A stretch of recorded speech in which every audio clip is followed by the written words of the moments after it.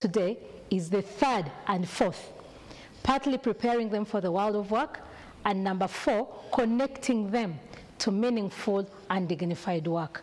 We're all aware about the rate of unemployment for the youth in the country, and that's what MasterCard is working against. How can the youth acquire quality education and use it to transition either as formally employed, as entrepreneurs, or into further education?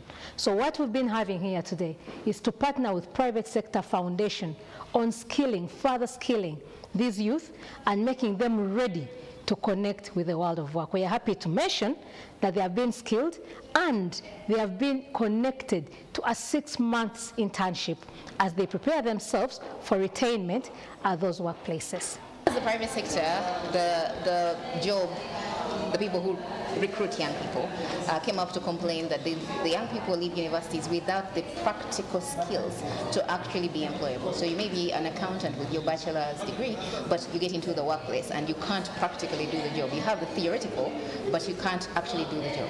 And these skills are soft skills. You must be able to communicate, you must be able to write reports, you must first of all be able to write a good CV for you to get shortlisted to be interviewed. And then also you must be able to understand critical thinking, be able to use your own initiative. These are things that are not taught in class.